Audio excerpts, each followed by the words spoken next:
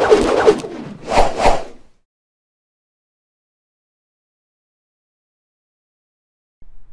everybody. This is Shared Science from Long Beach, California, where creative kids dive into engineering fun. I'm Tejas, and today we're going to explore the science of capturing particles and how masks help keep you safe. Hopefully, everywhere you go in public, you're seeing folks wearing masks, and you're wearing one too, even if it sometimes is uncomfortable. Wearing masks can help keep other people safe if we carry a virus. It is important to remember that even if we aren't showing symptoms, we still might be sick.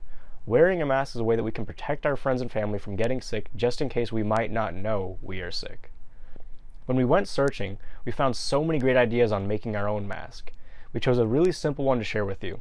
It's great in a pinch and made from items you have at home. A paper towel, whole sheet, 2 rubber bands, and masking tape or staples.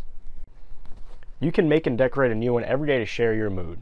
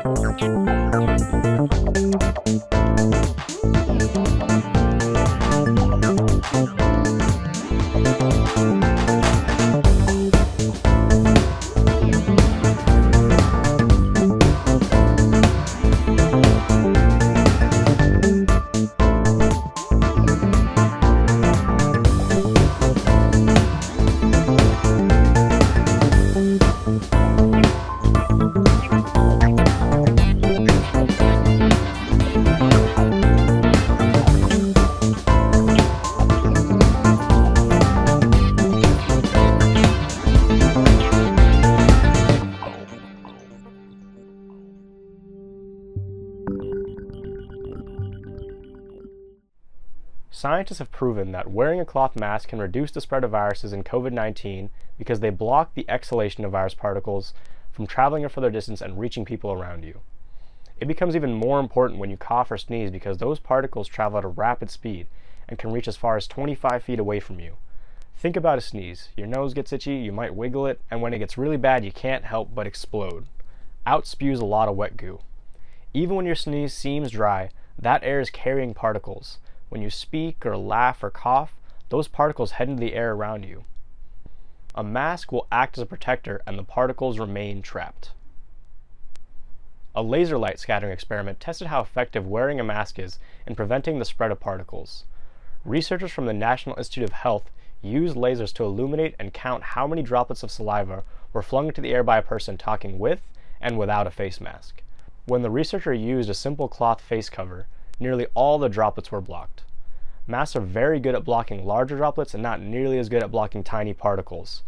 When a person expels droplets into the air, they quickly evaporate and shrink to become tiny airborne particles called droplet nuclei. These are extremely hard to remove from the air. However, in the moist air between a person's mouth and their mask, it takes nearly 100 times as long for a droplet to evaporate and shrink into a droplet nuclei. One last test we're going to recreate: Bill Nye the Science Guy's experiment. Okay. Sorry, had to be done. Shakespeare in the Park. Okay, try to blow. Macbeth? Hamlet. Yeah. Okay. Oh.